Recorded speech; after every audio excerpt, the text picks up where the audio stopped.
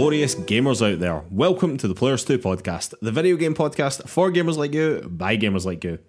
You can find PlayersToo on all the social media, that is Facebook, Twitter, YouTube, Instagram, the lot. You can also find our written content over at PlayersToo.com, that's PLAYERSTOO.com. And if you could take 5 seconds to give us 5 stars over on Apple Podcasts or wherever you get your podcasts, that really helps us out. It does a huge amount for the exposure of the show. And while you're over there, if you could leave us a little review as well, again, that just helps us out even more. And seriously, thank you so much to anyone that's already done that for us. It genuinely means a huge amount, and you are an absolute legend to us.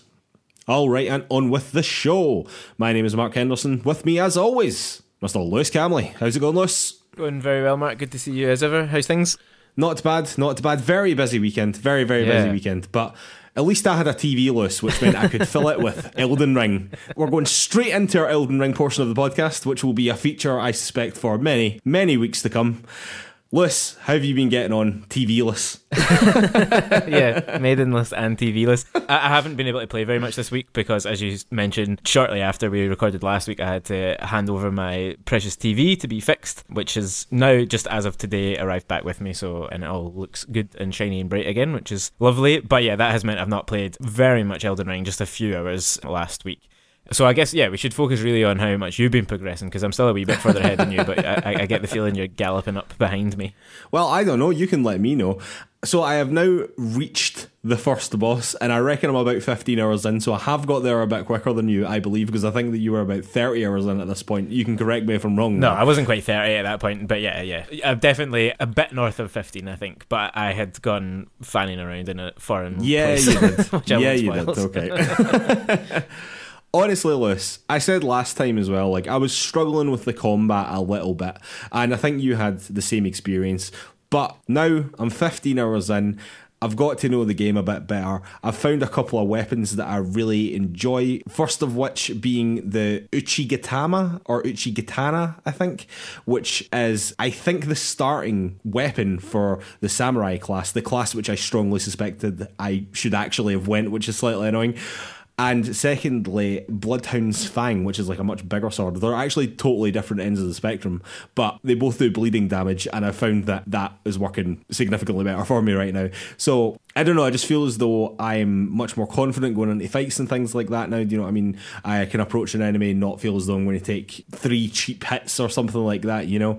I don't know, I just really struggled with a couple of the early weapons that I picked up, including the weapon that you're using, actually, which is the Twin Blades, I believe, which I picked up really early, and I was using for a bit, and I just I don't know, I didn't really like it. But anyway, we're doing good. I've sort of decided on a Dex Arcana build, at least for now, which is to sort of emphasise the bleeding, which it seems to be working very well, although I've told that might become slightly more problematic as the game goes on. But I think that that's also a key thing about the game, is that you sort of should choose a build. If you go into Elden Ring or any of the From games really, and you try and be good at everything, or you try and be an everyman, you try to be generally good at everything, it's no, that's not the way to go about this. Be good at a few things and make your build work for the weapons you want to use and things like that. So I've sort of been doing that just now. But Lewis, I have yet to even flirt with the magic side of the game at all. I've not cast an incantation. I've done nothing at all to do with magic, which is something I really need to get into as well, because I know that, well, you've been using it quite a lot, haven't you? Yeah, well, it was part of my starter class to have some points already in those kind of intelligence and faith skills, and I basically chose that class because I wanted to see the magic, because it was one of the things that felt really different from Bloodborne and, and the little bit of Sekiro that I'd played. I just wanted to see what that was like, and I've been using it sort of here and there. I've encountered a few bosses that have been weak to it, or a few enemy types that have been quite weak to it, and I've used it then, and it's just been a good projectile, basically. But generally speaking, yeah, I'm wielding a twin blade, dual-handed, which makes it a little bit quicker. And I agree, I really struggled early game with finding a weapon that I was happy with, and that certainly my starter weapon as the prisoner class was this kind of rapier type thing called the E-stock, which I just really, it felt quite jabby instead of slashy, and that was very much not my build with Bloodborne, which I was still kind of, hoping to replicate. It sounds to me like the two weapons that you've been talking about is kind of the direction I would like to go in as well, so I'm going to go and make sure that I pick those up. I've already got the Bloodhound Fang, but yeah, I think that that's the most most difficult thing for new players coming into Souls games. The thing about the builds, I think, is quite off-putting, because you do feel like you have to almost go and do research before you even start the game as to which direction you should go in. I did. Yeah, and a lot of people do, and that's fair enough. And I did to a certain extent with Bloodborne. I really haven't looked into it too much at this point. I'm still making a build, I guess. I'm not trying to even out my points at all and be an everyman, like you say, but I've not really looked into the soft caps and the hard caps and all that yet, because I just thought I'll feel this out as I go, and I'll upgrade things as I feel like I need to, based on the items that I'm finding and the enemies that I'm encountering. But that's, again, the thing about these games. You can just take it in any direction. You can play it in sort of multiple different ways. I think the thing about Elden Ring, in comparison to some of the other ones, is that the open world structure means that you can go off and just earn the runes that you need to kind of change your build a bit. Obviously, it gets more and more expensive, but it's not impossible to do that. We were talking off here about weapon upgrades, though, and how kind of uncertain we are about how precious those resources are, and therefore, like, at what point to stick with a weapon and really try and build it out. I did it quite early with the twin blades, but I know that come the next 10 hours of the game, I might come to regret that if I'm finding that something else is a wee bit better. Yeah, no, definitely. I mean, all that facet of the game, like, I can see being very, very intimidating for people, and it is an intimidating prospect, I have to say. But I will say as well that this is the From Software game that I have researched the least deliberately, so that I could experience the game firsthand more. Do you know what I mean? Yeah. So obviously when I played Demon Souls, it was, I don't know how many years it was old at that point, but also when I played Bloodborne, it was years and years old as well. People had written dissertations on them probably by that point, do you know what I mean? Whereas Elden Ring's not really like that at this point, and the nature of the game makes it freer to just explore around, whereas in Bloodborne it sort of felt as though if you were going the wrong way you were wasting your time, sort of thing, whereas there is no wrong way to go in Elden Ring, which is really nice, No. But still very much enjoying it. As I said, I'm right at the first boss now, so very much hoping to have conquered that, and maybe the next one by the time we speak again, but we'll see how that goes. We'll see how that goes and how much time I've got this week, Liz. Yeah, that's the key question. I would say the point that you're at was one of the bits I've enjoyed the most of my playtime so far, as you join into Stormveil Castle, basically. So yeah, I'm really excited to hear how you feel about that, because it is one of those more designed areas that I was talking about a few weeks ago. So looking forward to your texts around that all through the week if you get any time to play. You will receive many texts if I get some time, Liz. Don't worry. Alright, Liz, I think it's time for the news. Alright, Lewis, news item number 1. More acquisitions, Lewis, but this time not by Microsoft or Sony. Embracer Group instead have acquired a large part of Square Enix's Western development arm for $300 million. This includes Crystal Dynamics, Eidos Montreal, Square Enix Montreal, and a whole catalogue of IP, including Tomb Raider, Deus Ex, Thief, and Legacy of Kain. It also includes 50 back catalogue games from Square Enix, and could also include Square Enix's Marvel games, specifically Guardians of the Galaxy and Avengers, but that is subject to the license holder's agreement, e.g. Disney have to say that it's okay. The deal is expected to close in Q2 this financial year, and when all is said and done, it will include 1,100 employees across those 3 studios in 8 locations around the world. Embracer Group have somehow quite quietly been making quite major moves, Lewis. It seems quite major moves in the video game space, but also just in the entertainment space in general. So as well as all those studios, they also own THQ Nordic, they own Koch Media, they own Deep Silver, they own Saber Interactive, and they own Gearbox. Meaning that Embracer Group have 124 internal development studios, which is obscene. Like, I don't know anyone that has that many. That is ridiculous. They might have the most game development studios in the world under their banner, which is a sort of wild thing to think about. Gearbox was bought last year for $1.4 billion. Saber was bought in 2020 for $525 million. They also bought Dark Horse Media, which, like, Dark Horse comics are like a big deal in America. They have also bought French board game company Asmodee for €2.75 billion in December 21. So they are not shy about spending cashless. Basically, on this podcast, we have never hardly mentioned Embracer Group whatsoever, unless it was just in passing through one of these acquisitions. Maybe it was a shout out, do you know what I mean? But they seem to have quite quietly become a major publisher in the video game space, ? despite having not really published or made any significant games, certainly none that I'm aware of yet. We'll come on to the Square Enix side of this in a minute. We're kind of splitting this story into 2 news items, to be honest with you. So this is part 1 focusing on Embracer Group, and we'll come to part 2 in a second when we focus on Square Enix. But I think it is safe to say that Square Enix's attempt to break into the Western market with Western-style games was hit and miss at best, let's be honest. And I think that there have been a lot more misses recently than hits.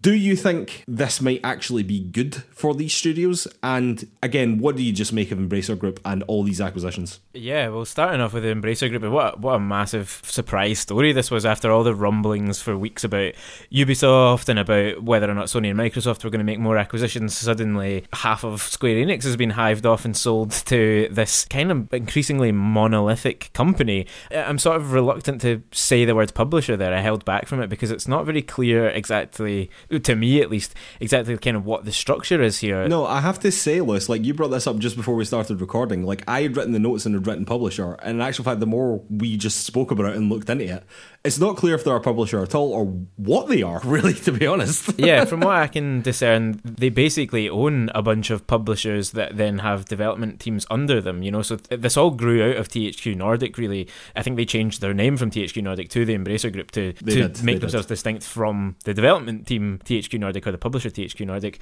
But then, yeah, they own Gearbox, they own Deep Silver, they own Saber Interactive.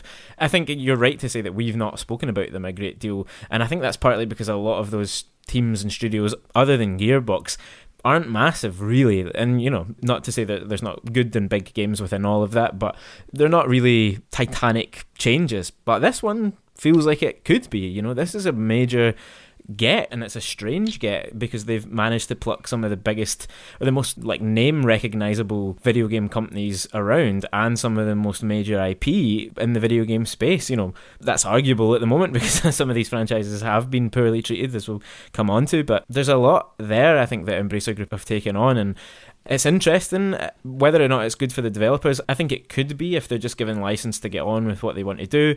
You know, Square seem to have fairly unrealistic expectations for a lot of these games and studios, or at least quite unclear and ambiguous thinking about what they would have considered success to be. And maybe Embracer Group will just let these teams make what they want and publish what they want, and as long as they're making money, that's fine.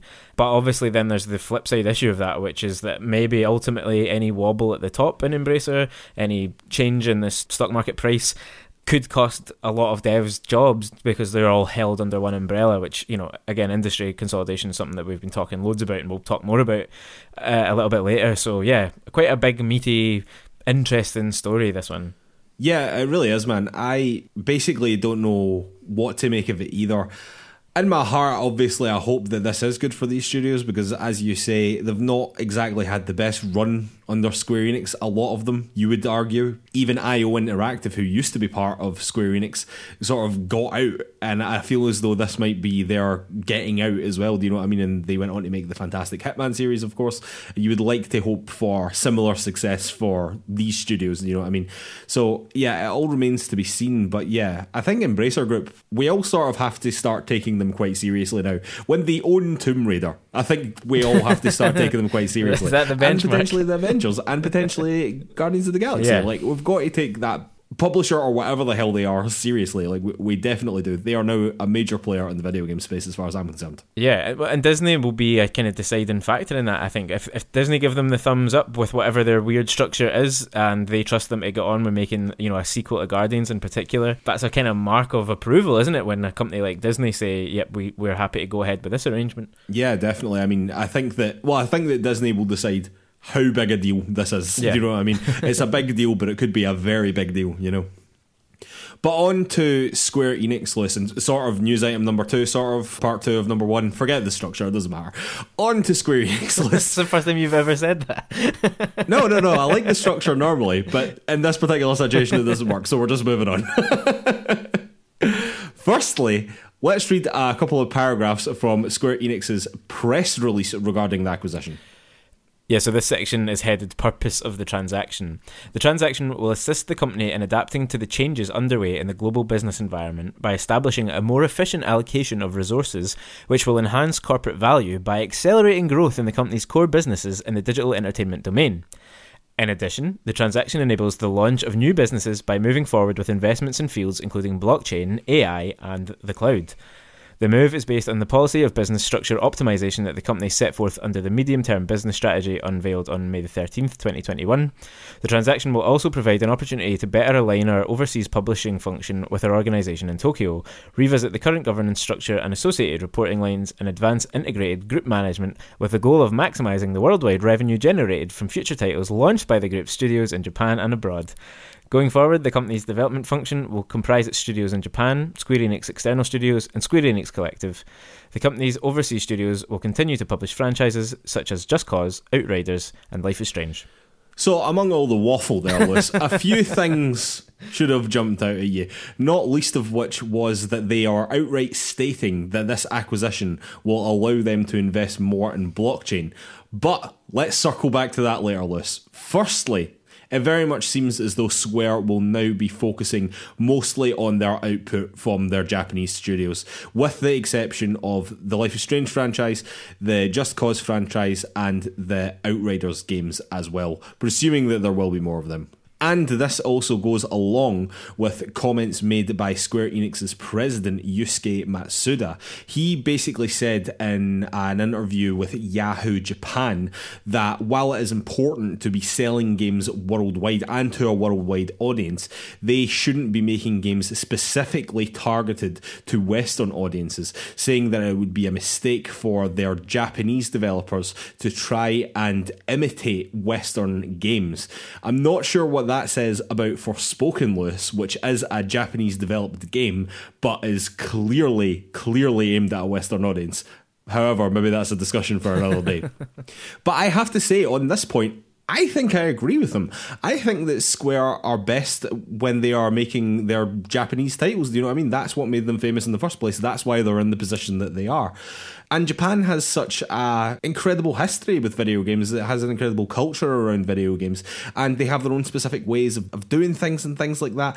I don't know why you would try and imitate Western games like that. Anyway, I have no idea why they were trying to do that in the first place. Obviously, you don't want to pigeonhole someone. And if they want to branch out and make different things in that way, fair enough. But really, the Japanese games that are their foundation should be their bread and butter. Let's be honest here. However, circling back to the blockchain stuff, Lewis, and this is where I cease agreeing with Mr. Matsuda, because in the same interview with Yahoo Japan, Matsuda reiterated his enthusiasm for Square Enix to include NFTs in their games. He said that traditional games would be, quotes, not enough for Square Enix moving forward, and described his vision for titles which involved user-created content and that they would then be rewarded for that content. I cannot help but draw parallels here between Square Enix and Ubisoft, Lewis. Square have been chasing trends and chasing money in the way that Ubisoft have of late. They have watched a lot of their key IP failing over the last few years, or at least not living up to expectations. They seem to think that NFTs are going to solve all their problems. And they've now sold a significant portion of their business, which is something that we were just talking last week about Ubisoft potentially doing as well. And what they should actually be doing, Lewis, is concentrating on making good fucking games, because they wouldn't be in this position if they were doing that. That's the main issue here. Yeah, I think that this side of the story is a really clear example of how the business practices behind games can affect the actual games that we play, right? Because as you were talking there, I was thinking, well, why shouldn't a Japanese company be able to make or imitate Western games, particularly when they are buying up European or American studios in order to do that, right? You think it should work, but there's obviously a tension in the business operation side and the difference between Japanese development practices and business practices and then Western. Well, to be clear, European. it's not that a Japanese studio can't do that. I mean, Sony have been doing it for years. Well, exactly. But they've obviously found the way to make the business part of it much smoother than it seems like, and and Nintendo have done as well, much smoother than Square Enix have, right? Because what we've seen here is basically them strip out one whole chunk of their business decide that they're not capable of doing it, essentially, and moving off those studios and those IPs. So they've got out of the space with this deal, it seems like, other than, you know, the one or two franchises that they mentioned they still have control over. Let's see what happens with those. I mean, Outriders doesn't feel like it's going to go anywhere anyway. Just Cause it's kind of on its arse a bit. So I don't know. One sort of thought I saw being floated around the internet in the wake of this is that this might still be a step, similarly actually to what we were saying about Ubisoft last week, a step in the direction of Square Enix, the remaining part of Square Enix, also being bought up, because they are slimming down and they're getting rid of less profitable parts of their business. Well, and that is a very interesting thought list. There may be one or two, or maybe even three big video game publishers who would be quite happy to have a really successful Japanese development team. You know, there's a clear connection to Sony, obviously, but Xbox talk a lot about wanting to break into the Japanese market. You know, there's a way to do that. I just hope that this isn't Square Enix becoming Konami and they're shifting all their business away from making games, or making games as the centerpiece of their business at least, and going towards all these crazy get-rich-quick schemes like stupid NFT nonsense, which it does feel like. I'm interested that this strategy that was mentioned in the bit I read there was unveiled on May 13th, 2021. Now, a year later, the whole blockchain and NFT stuff looks quite different, I think, to what it might have done at that point, because it's been tried a bunch of times and failed miserably in the gaming space. And maybe they'll come to regret following this strategy in time. But I really hope that they don't go down that Konami route of sort of weird isolation and focusing on a load of bullshit, essentially. I don't think pachinko machines are quite No, bullshit. fair enough. Well, not quite as much bullshit as NFTs, let's be honest. Alright, Lewis, news item number 3. Both Xbox and PlayStation seem to be hiring quote-unquote acquisition managers. Speaking of acquisitions, Lewis, last week, a job posting for Xbox said that they were looking for someone to, quotes, develop and evaluate the business cases for content technology acquisition, then in brackets, M&A, which is mergers and acquisitions. And the Sony one from this week basically said the same thing, but in a somehow even more wordy manner. This very strongly implies to me that they are both not done making acquisitions lists, and arguably hires like this is them looking to accelerate the process of making acquisitions. We have read rumours for weeks, obviously, that PlayStation are in the final stages of a major acquisition. We were hearing last week about Ubisoft potentially being sold, and we've spoken about that this week. Square Enix have obviously just sold off a major part of their business. We're now seeing the emergence of Embracer Group potentially as a big player in the space. There is always the threat of Microsoft buying someone. I just think that will be true for now until the end of timeless. We have also seen the likes of Jason Schreier, Greg Miller, Jeff Grubb, Jeff Keighley, Imran Khan, and many, many more, all saying that they are constantly hearing rumbles about acquisitions in the industry. The video games industry mergers and acquisitions activity has already hit a record high of $85 billion in 2021, and it's only May, Lewis. And Reuters have said that they have forecast for that number to reach $150 billion this year. So in terms of the money spent on acquisitions in the video game space, they are forecasting for us to only be slightly halfway done in terms of money spent. Lewis, what do you make of all this? Obviously, we've spoken a lot already about acquisitions. We've spoken before as well about consolidation in the video games industry and that being an issue, and I just think that that issue is becoming clearer and clearer and clearer and clearer, and we might not even be halfway done, quite literally, you know? Yeah, it's a pretty worrying trend that we find ourselves in, I think. In some ways, I'm surprised that both Microsoft and Sony didn't have this role in place already, given that they've been spent the last couple of years seemingly doing nothing but mergers and acquisitions. So to finally be putting people in charge. To be clear, yeah, I think that this is like a directorial position, you know what I mean? I think they've probably had teams doing this since the dawn of their companies. Which says then that it's being kind of elevated to the top table. You know, you need someone to kind of represent that. So it's not surprising in the slightest. And as I say, it's surprising that it wasn't already there. But both of these companies are going to keep expanding just now. It's just the nature of the business right now, for whatever reason. The way that the market's gone, the instability in the global economy means that companies want to sell up or make shareholders a quick buck, or take advantage of the fluctuations that we're seeing. I don't know enough about it to say why this is happening at this pace just now, but like you say, it feels like something that any given moment another thing is going to be announced. That the Embracer Group thing is a really worrying big bit of mergers, because there's so many studios, there's so many jobs under one head in there, and if, as I was saying earlier, if any of these big companies wobble, it's the people right down at the bottom of those ladders that get affected by it. So I don't love to see it, but I think it's here to stay. We're bound to, whether or not it reaches quite those financial heights, who knows, but it's going to keep going at pace.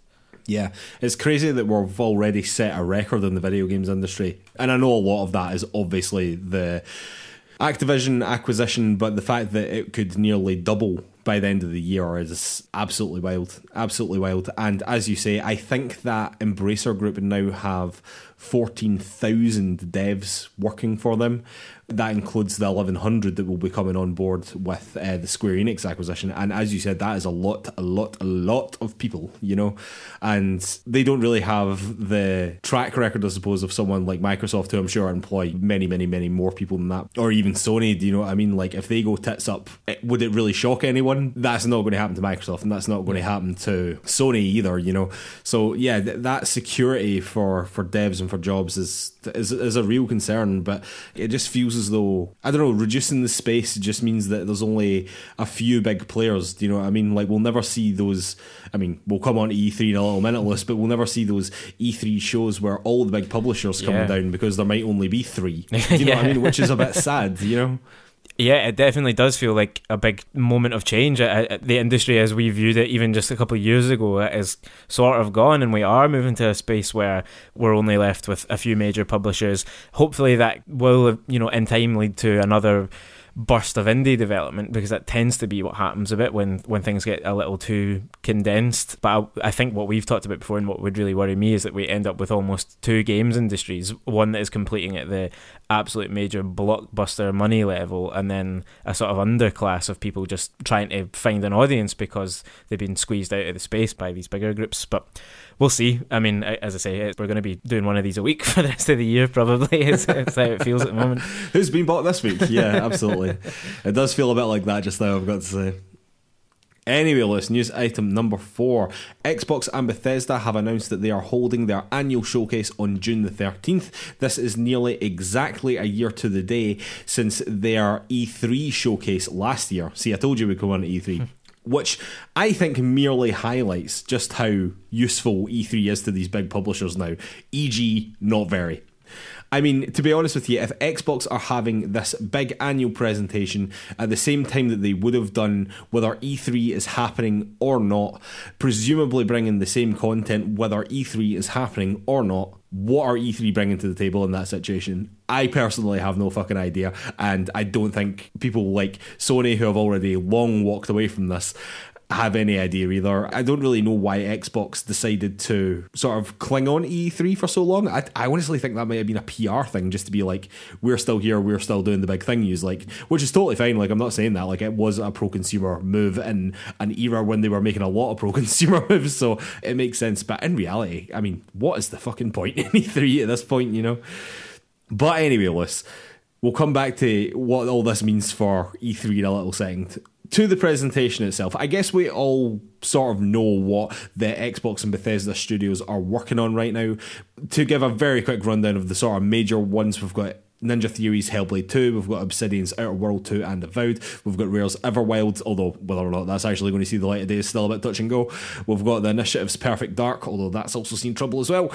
Then we've got Arcane's Redfall, Undead Labs' State of Decay 3, Turn 10's Forza Motorsport 8, and of course the big one, Lewis, Bethesda's Starfield. I suppose the questions to you, Lewis, are, what do you think is the impact of this on E3, if any, to be honest? And what are you expecting from this showcase?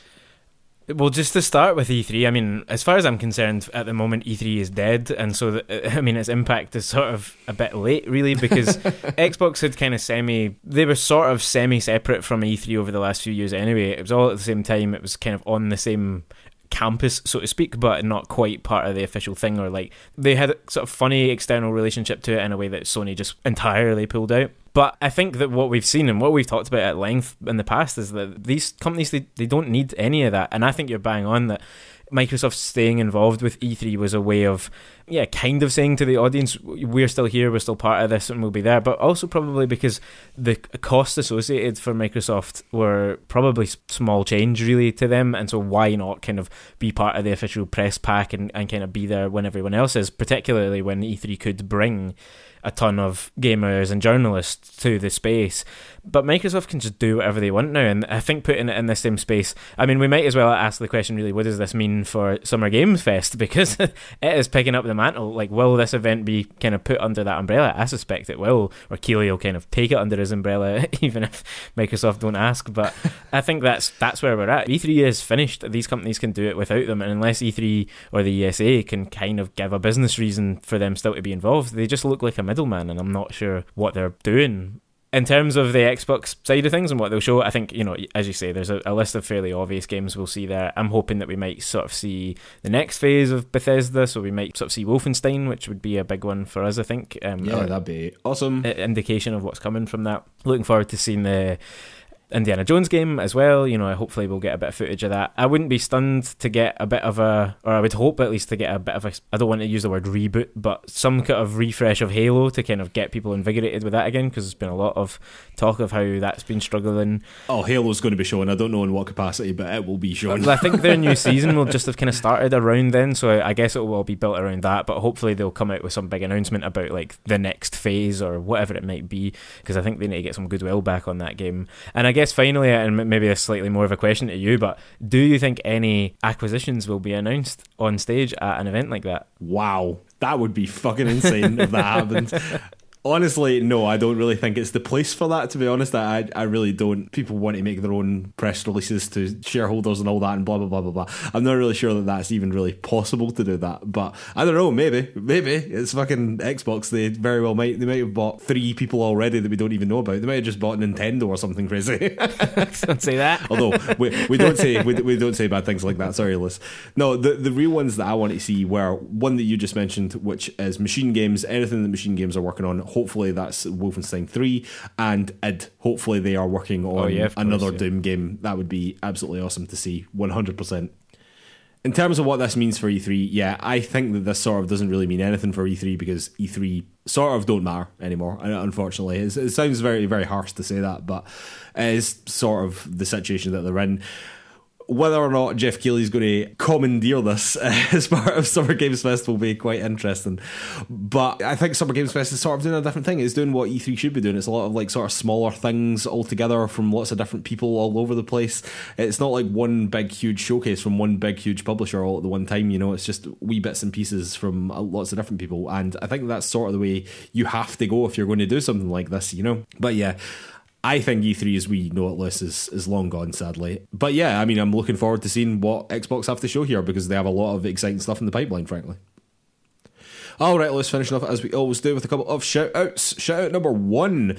It's the first podcast of the month, and that means free games, Lewis. On PS Plus, you have FIFA 22, Tribes of Midgar, and Curse of the Dead Gods. Kind of mad to see FIFA 22 there, which is sort of doing a lot of the heavy lifting for this month, I've got to say. Yeah, I think those other two are meant to be alright, but yeah, FIFA 22 appearing is quite a big get for them. I think there's rumours that it feels quite early for that. I know that FIFA games have come before a PS Plus, but this one feels early. It does to me as well. I guess it's the tail end of the season, and maybe they're just trying to get that extra kind of interest in those extra Ultimate Team bucks through the summer. But there's a lot of rumblings just now that it's going to go onto Game Pass as well, not even as part of the EA Play part, but just naturally onto Game Pass. So they're obviously trying to get more bums on seats, so to speak, in FIFA. Yeah, definitely. All about them microtransactions. Yeah. And on Games Pass this month, you have Loot River, which is actually available now. And then on May the 5th, you have Citizen Sleeper and Trek to Yomi. Trek to Yomi, I believe, is launching on Games Pass. Then on May the 10th, you have Danganronpa Goodbye Despair Anniversary Edition, Euden Chronicles Rising, and This War of Mine Final Cut. Then on the 12th, you have NHL 22 through EA Play. Then on the 24th, you have Floppy Nights and Hard Space Shipbreaker. Then on the 26th, you have Sniper Elite 5. And finally, on the 27th, you have Pac-Man Museum Plus. And leaving Games Pass on the 10th is Grand Theft Auto San Andreas, the Definitive Edition. And leaving on May the 15th is Enter the Gungeon, Final Fantasy X/10/2 HD Remaster, Remnant from the Ashes, Steep, The Catch, Carp and Course, and The Wild at Heart. Trek to Yomi, by far the standout there, Lewis. It's a very interesting game, and to come out swinging on Games Pass, I think it might be a good move for it. Yeah, I totally agree. It's an exciting one to get access to. It's out on all other platforms pretty much. You're going to be paying basically full price for that. So yeah, if you've got access to Game Pass, there you go. Another good reason to be a subscriber to this. It comes out the day that this podcast does, which is also the same day that it launches onto Game Pass. But there's no reviews at the moment, which is a little worrying to me, but hopefully that's just because it's a small game. Yeah, hopefully we get some reviews in soon, and hopefully those reviews are good, because it does look visually stunning, I've got to say. As I said, Ghost of Tsushima meets Sifu, and I think that'll probably appeal to a lot of people, you know. Yeah, definitely. Alright, let's shout out number 2. Nintendo Switch Sports has come out this week. This is the successor to the immensely popular Wii Sports. It's currently sitting with a 74 on Metacritic, which might sound a little bit underwhelming, but I don't actually think that is a true indication of how much people are enjoying this game, because it does seem as though people are enjoying this game. Obviously, this is basically a party game, let's be honest. You're probably not going to have the time of your life playing this by yourself. But you get a few friends round, you plug it in, you all start jumping about like mad people, you know what I mean? You'll be having a great laugh in no time. And I think that Nintendo have basically cornered the market on party games, or maybe they've just been allowed to corner the market because none of the other platform holders make stuff like this. But I'm glad that they do make things like this, because it's sort of fun and a game that you can play together in person, you know what I mean? And I'm just sort of glad that games like that exists. However, it does have to be said that within 24 hours of the game releasing, a Twitch streamer already broke his TV by accidentally throwing a Joy-Con at it. So that does have to be taken notice of. Make sure you get a good grip on those Joy-Cons, ladies and gentlemen. Yeah, dig out those wrist straps that it came with that everyone immediately just put away. Discarded immediately, yeah exactly. Alright, let's shout out number 3. Rogue Legacy 2 has also come out this week, and it is reviewed very well, I've got to say. It's currently sitting with an 88 on Series X and a 91 on PC. If you don't know by its name, Rogue Legacy 2 is a roguelike game, but the original Rogue Legacy was apparently one of the first games to really popularise the roguelite genre, e.g. you don't quite start from scratch again, you earn a wee bit of XP or something that makes the next run that little bit easier, you know? So it's all their fault, Liz. It's all their fault, that's where it started. This game does seem to be very much in line with Rogue Legacy as well. It's just a sort of modernised version of it, an updated version of it for 2022. I think the first game came out like 9 years ago, so the industry's moved on significantly. I've got to say, I think that in terms of its art style and stuff like that, I think it looks really, really good, really, really sharp looking. But, of course, it's a roguelike, therefore it is not for me. But, Lewis, what are your thoughts? I mean, kind of the same, to be honest. It's not one of the ones that really excites me in the sort of roguelike space, but it does seem to have a really big following, which I hadn't really realised until the last few days. For this, man. Yeah. So, you know, it might be worth checking out, but there's only so many roguelikes you can go through in a row and not get sick of them. So if you've been playing anything else in that vein recently, maybe just give yourself a wee break before taking this on. Although, you know, some people just absolutely love this genre. It's just, you've definitely got a bit of a thing about it, and I'm not mad into it all the time either. No, it's definitely one of the genres which I do not like in video games. But if you do like them, this might be one to look into, because a lot of people do seem to genuinely be loving it. Alright, shout out number 4. Infinity Ward have officially confirmed that the next Call of Duty game will be Call of Duty Modern Warfare 2. This will be a sequel to 2019's Modern Warfare, which was a reboot of the branch of Call of Duty that is Modern Warfare. However, I think that we've basically known about this for a very long time, Lewis. I think Activision themselves have even previously confirmed that it was just officially confirmed or officially announced by Infinity Ward this week. Apparently, the campaign will be centred around a drug war against a Colombian cartel, and it will be grittier, quote-unquote, than Modern Warfare 2019's campaign, with more close-quarters combat, tricky decision-making, and the classic Call of Duty set-piece moments. But obviously, this game will live and die off the success of its multiplayer in reality, which really depends on how much Activision want to put into it and how much they want to try and nickel and dime you with microtransactions lists. This game comes off the back of Call of Duty Vanguard, which by their own admission and by their own standards did not sell particularly well for them. In fact, I think it underperformed by their metrics. But with the Modern Warfare name in tow, I strongly suspect that this will be a roaring success, Lewis, particularly commercially, of course. Yep, another year, another Call of Duty. I'm a little baffled by this reboot series now, because it seemed like they were... Didn't the last one retell the story of the original Call of Duty Modern Warfare? Not so much. It was a sort of reimagining or whatever. Yeah, you know, but it had like crossover characters and stuff. Loosely connected. Yeah. So to be clear, I think that this is the same. I think there's like crossover characters and stuff like that, but it's not... I think to call it a remake or even a retelling of that original story would be a bit false. Yeah, well, it sounds like it's, happening in a different continent even, so yeah. Well, there you go. I don't know. I'm a little wary of all that, because it does feel like using the name of probably, if I'm not mistaken, like one of the most popular games in that franchise, and just sort of going, yep, it's this, buy it again, and then it turns out it's not that. But, Call of Duty fans will Call of Duty, and there's nothing that I'm going to say that will stop them from doing that, so... Nope. Will almost certainly be the highest selling game of this year, Liz. Yep. Alright, and final shout out number 5. Xbox have apparently been in Scotland for and presumably the UK, but have been in Scotland for 20 years, and to celebrate they have made their own tartan, which they have then used to like cover a controller so it looks like a tartan controller, which I think is fucking awesome, Liz. This is obviously a ultra rare exclusive thing that they're giving away as like part of a Twitter giveaway. Do you know what I mean?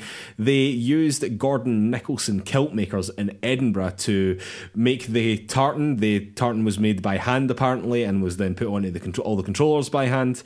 They're also one of the most well-known names in kilts in Scotland for those that don't know. And I just thought it was fucking cool. It was a fucking cool thing. And we're Scottish, so it felt as though we were sort of obligated to talk about it. And also I want one, so yeah.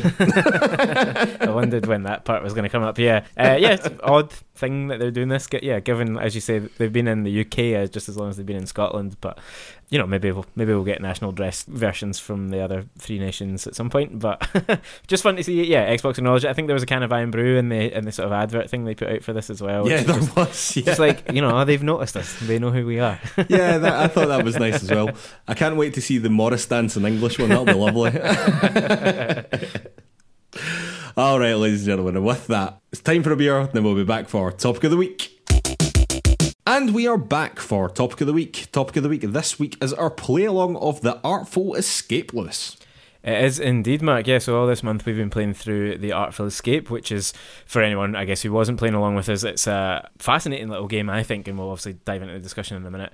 Developed by debut studio Beethoven and Dinosaur, which the whole story behind them is quite interesting itself. Like, the studio was formed by this musician called Johnny Galvatron, who's the guitarist for a band called the Galvatrons, who I didn't know. I think basically he knew a bit about music and animation and coding, and while bored on tour started kind of noodling together some little game concepts. Eventually founded a studio alongside a couple of other musicians and a couple of proper IT people who knew how to press the buttons and make a game, and that is where this has all come from, which is just like a pretty unconventional background to this game, which in itself is like a fairly unconventional piece, I think, in certain ways. Published by Annapurna, which definitely is not unconventional for them. It is so in the Annapurna wheelhouse. It is this could not be more of an Annapurna game. Like when it's quite early on in the game that you get the bump of their name across the bottom of the screen, and you're just like, oh yeah, of course, like I can tell just from the art style that's where we're at here. So yeah, and this is basically, it's a short game. It's a pretty simple, straightforward game in some senses. The story of Francis Vendetti, a young musician in I think what's meant to be the 90s, living in the shadow of his much more famous uncle, who is essentially this world's Bob Dylan, I guess. Like that's the... Yes, very transparently this world's Bob Dylan. This is the parallel that's being drawn. And he is trying to have his debut performance at a sort of an event marking 20 years since the release of his uncle's most prominent or debut album, and he has a bit of a crisis of confidence, a crisis in self-belief and in self-worth, and isn't really sure what kind of musician he wants to be and how he should be and all that kind of stuff, and ends up either going on an intergalactic adventure or having serious brain trauma, because what happens from that moment on is quite bizarre and goes off in some really unexpected directions for my money. What are your headline thoughts on the game, Mark? Did you enjoy it? Did I enjoy... What I will say, okay, this is going to sound like a negative right away. I didn't enjoy this game as much as I wanted to, is probably what I'm trying to say here, really. However, that does not mean that this is... Actually, I think it's quite a good game. It's sort of unbelievable that this game exists in a lot of ways, I think. It weirdly sort of reminds me of Kentucky Route Zero in a lot of ways, and that there isn't a hell of a lot to do in the game, which I'm sure we'll come on to in a minute. Basically, it is a game that sort of happens to you rather than you happen to it. Do you know what I mean? Yeah, I think that's a fair comment, absolutely. I'm definitely going to wheel us on to a discussion on gameplay in a little bit, because I think that's absolutely one of the core things about it, and there's no escaping that it's not much of a game in the traditional sense.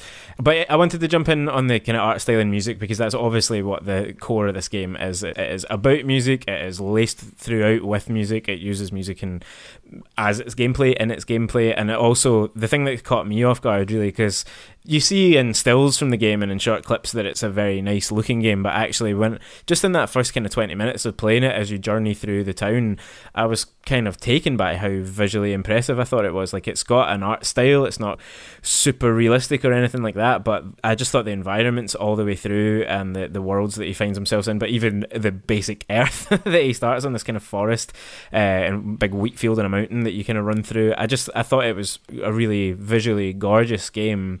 Where I wanted a bit more differentiation was in the music, ironically, given that this is the story of a boy who doesn't really want to be a folk musician and sort of goes off to become this prog rock space opera figure, and it's very much the David Bowie trajectory as well. You can see that that's the big influence on the whole thing has been the Bowie's style and all that. I thought it was a bit of a misstep that they didn't do more musical styles. I kind of expected that throughout the game he would be experimenting with all different types of music to find his kind of his own style and his own sense, and instead, and particularly given that the game's set in the 90s, like they could have at least done a sort of grungy thing, but instead he just basically wanted to be this one other type of person, and you went through a process of playing some of that music across space and then the game kind of ends. Yeah, I mean, you're not wrong there. I've got to say, a lot of the music was giving me mad Pink Floyd vibes. Yep, absolutely. At points as well, I've got to say. Of course, yeah. But I mean, you're not wrong, and I would actually agree with that. So most of the game you can hold, I was playing on Xbox, so it was the X button on Xbox, and it will just play guitar licks endlessly, do you know what I mean? But they sort of become a bit samey after a while, and I'm not actually sure if they do change between planet to planet. They were so similar between planet to planet that I couldn't even really tell if they did change, if they changed very much at all. Yeah, I thought it would have been nicer if actually the whole concept was that it wasn't necessarily that he wanted to be this person already and he knew this from the start, and it was just about him finding the self-confidence and to be who he wants to be, do you know what I mean? Which is a fair enough storyline and theme for the game, like, no disrespect to that. I just think it would have been potentially better if he was creeping out from his enormously successful Uncle Shadow and he'd only played folk music his whole life, like he'd only been the Bob Dylan kid his entire life, and suddenly he's discovering these types of music. He's discovering prog rock and grunge and pop and whatever. Do you know what I mean? Like that, I think that actually might have been a more compelling story and would have allowed them to do more musically, which is really interesting that you said that this was made essentially by a bunch of musicians, because I didn't know that. And I thought that they would have wanted to have done that. Like they'd been like, yeah, let me play 1,000 different things on this game rather than play this one thing. Yeah, absolutely. I mean, that leads us really nicely onto the story side, because the music and the story are so intertwined. I thought it was, quite a fun story, quite unpredictable in some senses, because like they lurch into space travel and interdimensional zones and all that stuff, and enormous that monsters. That was done the poorest. See where it went from he's in his bedroom to now he's in space. That was quite jarring. However, either side of that was fantastic. Yeah, I really did genuinely like it. I thought it was clever and it was inventive in that way. I definitely, one of the key points of criticism really that I had of the game is that it felt really rushed in places. Like you say, that transition there. I also thought that the end sequences, it was sort of like he at one point is told that he won't be able to confront essentially the final boss because he's still got some doubt in him, and then he like wakes up or has a dream about being back at home and deciding not to play the folk stuff, and then he's suddenly just told, yep, you can go forward and fight the final boss now. It happens within seconds. That what should have felt like a major epiphany. I think all the way through the game it feels like they were trying to cram what should have been a much longer game into a smaller space because they just didn't have the tools or the budget to do it. True, and to be honest with you, that is a completely valid criticism, and I do agree with you there. I think that there were a lot of points where it felt rushed and it felt as though he'd not done a lot, and then suddenly he was like the greatest musician in the galaxy sort of thing, like 5 minutes later. Absolutely. And I was like, what? Like, that it just all sort of happened very, very quickly. But to be honest with you, see, because it's an indie game, see, because they are working probably on a very tight budget and they are trying to do something quite ambitious with this game in reality, I can sort of forgive that in a lot of ways. I really can. I didn't mind that so much at all. They were trying to cram a lot into a short space of time, though. I will definitely give you that. Yeah, that to me, again, it's not a major criticism from me either, because like you say, they've got limitations and that's fine. I just wonder whether somewhere in all of this there's a much bigger kind of musical RPG that could be really excellent, which could explore all these different avenues and would, you know, things like the dialogue choices, and I'm slightly moving on to gameplay discussion here already, but the dialogue choices, which are just flavour really, they don't have any impact, generally speaking, on anything that's going on, and it would have been nice had they had a bit more impact in the development so that everyone's Francis could have ended up slightly different from one another. And also things like the plotline with Violetta and Lightman, I just felt like they were setting up some interesting questions around them, and certainly Violetta's character I thought was, you know, you could make a sequel game about her really, but it just kind of wrapped up and then that was done and then the game was done, and it felt like, I don't know, it just that it needed space to expand, but it would have really overstayed its welcome had it been any longer, because gameplay wise, I thought this was pretty slight overall in a way that I'd found way less enjoyable than other games that are a bit like this. Oh, wow, that's interesting. I'm sort of surprised to hear you say that, because it arguably has more gameplay than Kentucky Route Zero, which I'm going to compare it to again, which you seem to absolutely adore. So what about this, I suppose I'm going to ask you, was the issue? Because I knew going in that there was, it was very basic platforming, let's be honest, and then it was memorising musical notes and playing your guitar sort of thing. That was it. And by memorising musical notes, I mean, press X now, press square now, press triangle, then back to square, then R1, then you get another sequence, then you do that, and then it's very, very straightforward. There's no real challenge in the game whatsoever, but nor was I expecting that, I suppose. No, I agree with that, and that is all the game is. I just see the first hour where those things were being introduced, I really liked them. I liked the guitar mini game. I even liked, holding X to shred as you moved about, that kind of awoke things in the environment around you, and just the nice little flourishes like that. Yeah, that was cool. Yeah, it just felt definitely. like it had given us everything that it had gameplay wise in that first hour, and it never built anything on top of that. Even the boss sequences were always patterns of 3 stages of matching the button inputs essentially, and then it would just move on to the next thing. And I really wish that it had expanded out on that. I can't really understand why they didn't have some kind of freeform mode on the guitar playing mini game as well, so that you could kind of jam and experiment yourself. Thinking back to like the guitar stuff in The Last of Us Part 2, which obviously I accept has a bigger budget and stuff than this does, but I just thought there was more gameplay wise that could have been done there. To me, the difference between this and something like Kentucky Route Zero, and I would throw loads of games into the same basic bracket, things like Oxenfree and that as well, where you're kind of just moving around, having bare bones interactions and picking dialogue choices. Kentucky Route Zero didn't try to be gamey. The addition of the platform and stuff in this doesn't really add very much. This could have been on rails basically for most of it, and it wouldn't have changed. Yeah, sure. It's basically make holding the stick to the right slightly more interesting. Yeah, but then also, what happened for me was that I was ending up holding the stick and holding square to play, or X to play the riffs, and then having to kind of flick my thumb down to hit the jump button every so often. It was just like unnecessary. Very minor criticism again, but really the difference there as well is that Kentucky Route Zero, story wise, and its whole structure, its kind of 5-part play structure, all of that was just far, far more interesting than what this game did, which was pretty conventional. Like, again, story wise, I do feel like there's a bit of an under thread of indie games which basically amount to be yourself and don't worry about it if people make fun of you, and it just, that kind of message just keeps happening again and again. And so I didn't feel like it developed much story wise there, and then gameplay wise, because I even texted you really early and said I'm quite impressed so far, and I remain so with the visuals and the music. But in that first wee bit of the game, I thought, this is going to be quite a fun game to play. Like, I'm running about, I'm having these discussions, I'm doing the guitar mini game, and then it was just sort of that in a different guise like 3 or 4 times until the end of the game.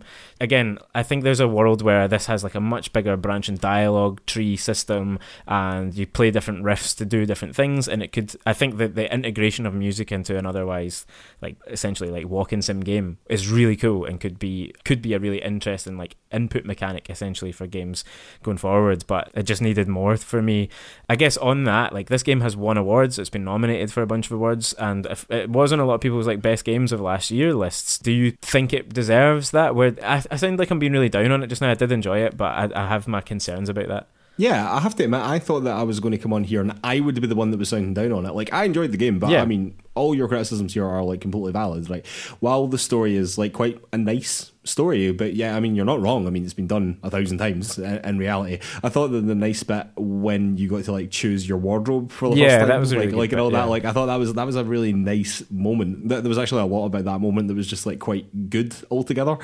But like, those moments were not enough. Like, there should have been more moments, and it felt as though that was the first time that you were like choosing who you were. Do you know what I mean? And you got to choose your name like quite early on, and how the galaxy should refer to you and stuff like that, and to like differentiate yourself from this folk boy with the famous uncle sort of thing. And I liked all that, but as well, like, a lot of the decision making was just, as you said, totally irrelevant, like completely irrelevant. And I just think that, don't put in dialogue options if the dialogue options don't fucking matter. It really annoys me that, because I thought that there might be like multiple endings to this game or something like that, but there's as far as I'm aware anyway, like there is not. Like, it felt very succinctly wrapped up at the end. Do you know what I mean? For multiple dialogue options. So there was actually only a few of those dialogue options that actually mattered throughout the entire thing, and yeah, like, even if you just kept it to them, like, just keep it to the ones that matter, and then that's fine. Do you know what I mean? But don't give me a whole bunch of dialogue options and none of them matter. So that was actually a criticism that I was coming in with as well.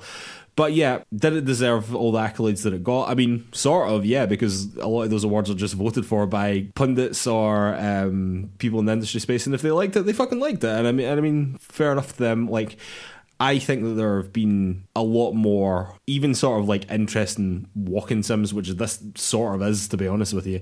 Like, What Remains of Edith Finch immediately jumps to mind as like a more interesting walking sim. Do you know what I mean? That's doing something also in the magical realism sort of space that is just miles apart in my mind. Do you know what I mean? From what this is trying to do, which in reality is a very simple game with a relatively uncomplex story, and there's nothing really wrong with that. But as you said, the gameplay is also quite uncomplex as well. And by the end of it, do you know what? They did tell a pretty good story. Their art style is absolutely fucking gorgeous. Their music is absolutely fucking gorgeous as well. They did a pretty good job, but was it like indie game of the year? I mean, for me, no, not really. It wasn't in that plateau, to be honest. I would concur with that exactly. I do realise that I sounded a bit harsh on it, and I really did enjoy it. Like, when the 4 hours or whatever were up, I was like, yep, that was fine. Enjoyed that musically and visually especially. But I'm not sad that I played it. Yeah, exactly. And I think as you started, actually, when you said you kind of expected to like it more, or you hoped that you would like it more, that's basically where I'm at. With that first hour particularly, I thought this could be really cool, and by the end I was like, yep, alright, glad I played it, but that's plenty, you know.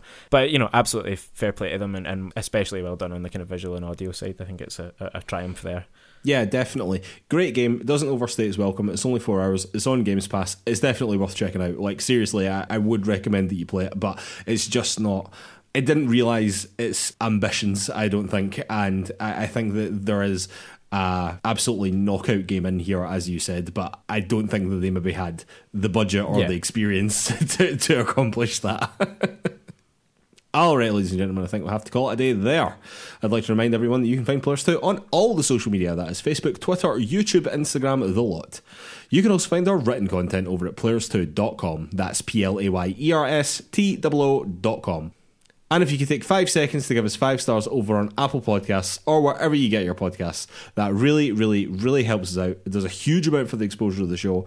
And while you're over there, if you could leave us a little review as well, again, that just helps us out even more. And seriously, thank you so much to anyone that's already done that for us. You're an absolute legend to us. Alright, Lewis, and we will have to announce our new play-along game for this month. And the play-along game for this month is 2 play-along games, Lewis, for the first time ever. It is The Black Iris and Welcome to Elk. Both of these games were part of the itch.io Ukraine bundle, which we said we would add into our play-along games, and here we've done that, and I think this is a good thing to do. But Lewis, We're playing 2 games this month. We are indeed, yeah. We're going to be playing the Black Iris, which is only about 30 to 40 minutes long, according to How Long to Beat. This is by a Scottish developer based in Western Bartonshire, which is not far from us at all. It's set in northeast Scotland. It's a little cosmic horror game. I've been really interested in it for a while. I've paid for it before, but it was in this bundle, so it made sense to do it. And then we're also playing Welcome to Elk, which it looks like a fascinating little game that neither of us knew very well before, but it's all based on true stories and I think sort of traditional storytelling forms, but done in this really interesting like animated style, reminiscent of some of the cartoons actually that we've sort of watched and liked over the years. Yeah, incredible art style. Really. Yeah, really interesting. Look. And that's only about 3 to 4 hours long, according to How Long to Beat. So the 2 together wouldn't take even as long or about the same amount of time as something like the Artful Escape did. So we just thought we would double up and kind of dive into this itch.io bundle at long last and kind of see what comes out of it. I'm really excited for this one. I've been looking forward to the Black Iris in particular for ages. Yeah, man, this is going to be cool. This is going to be a totally different thing than what we've done before. We have played a lot of indie games now, but in reality, these indie games are top of the range indie games. Yeah. This is itch.io single developer stuff, so I'm really, really interested to dive into this space as well. I don't think either of us have done it enough or as much as we should have done, really, to be honest. So it's really great to jump into some of these like properly small indie games and like see what's happening down there, because this is where a lot of the creativity comes from. Do you know what I mean? This is where a lot of people are doing a lot of really interesting things. All right, ladies and gentlemen, with that, we will see you next week. Thanks.